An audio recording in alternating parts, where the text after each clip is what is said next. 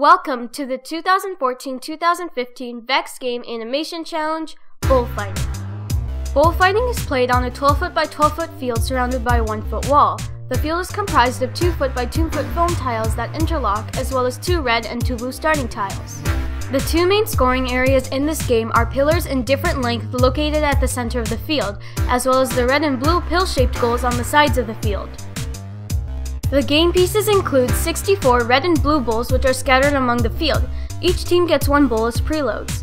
Bowls are 6 inches in diameter, 0.275 inches thick, and 0.25 inches deep. There are also 2 6-inch red and blue balls which are placed on the opponent's side. Teams can place only 1 ball in each pillar, but the amount of bowls are unlimited. Each bowl beneath a ball is worth 1 point, and each bowl above a ball is worth 2 points. The points of the ball are counted depending on how many bowls are beneath it, regardless of color. Game pieces scored in the 10-inch goals are multiplied by 1, 20-inch goals are multiplied by 2, and 30-inch goals are multiplied by 3. For the 10-inch pill-shaped goals, teams must go to the opponent's side, take their colored bowls, and drag it back to their colored goal.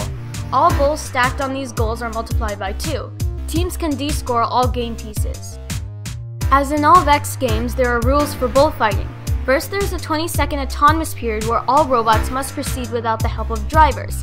Next is a 2-minute driver-controlled period where the driver gains full control.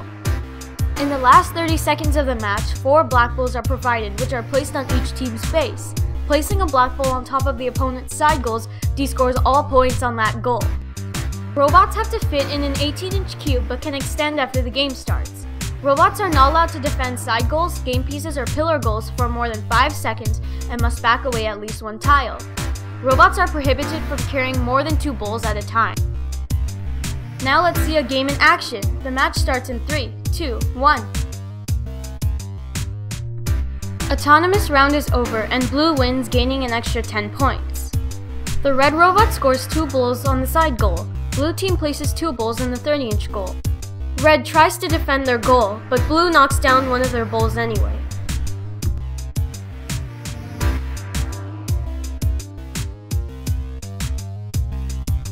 It's the last 30 seconds and 4 black balls are placed on each base. Red places 1 black ball on the blue goal. Blue also puts a black ball on the side goals. The game ends, so let's check the score.